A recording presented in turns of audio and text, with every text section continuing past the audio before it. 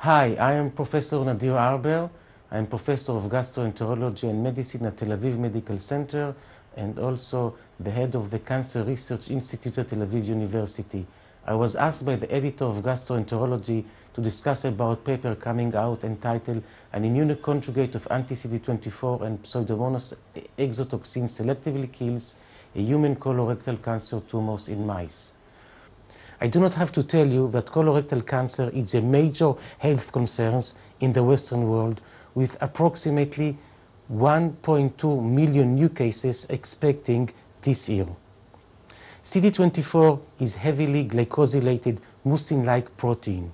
In previous studies that we have published in Gastroenterology, we have shown that CD24 plays an important role in the multi-step process of colorectal cancer carcinogenesis already at an early stages. We further demonstrated that treatment with anti-CD24 monoclonal antibodies induce an impressive growth inhibitions in colorectal cancer cells in a time and dose-dependent manner in vitro and in vivo. One of the large trends that mark the future of antibody development for cancer therapy is adding other mechanisms of actions to the antibody. The basis of our research uses SWA11 anti-CD24 monoclonal antibodies. These antibodies were generated by Rolf Stahl in Zurich and were kindly provided by him. This antibody is characterized by a very high capacity for in vivo localizations, relatively low retentions in non-target organs, and persistence at target tumors.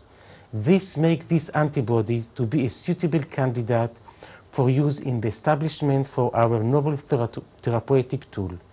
In order to further increase the efficacy and potency of these antibodies, we armed it with a very little toxin. We were guided by the rocket models. As every rocket has a warhead and a delivery system, so does our system. Our warhead is a toxic moiety, the Pseudomonas Exotoxin A, and the delivery system is the anti-CD24 monoclonal antibodies. In this study, we have used a mutated Pseudomonas exotoxin derivative named PE30H. As we can see, it has three domains: the ADP ribosylations, which is the catalytic domains, the translocations domain in yellow, and the binding domain in green.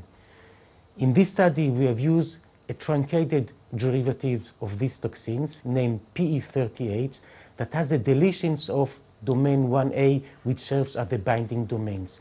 In order to bind the toxins to the antibody, you use a Z domain, which is derived from the staphylococcal protein A. In this slide, we can see the mode of actions of the immunotoxins. Here we can see a cancer cells expressing a CD24. The immunotoxins bind to the CD24. The entire complex is internalized into the endosomes.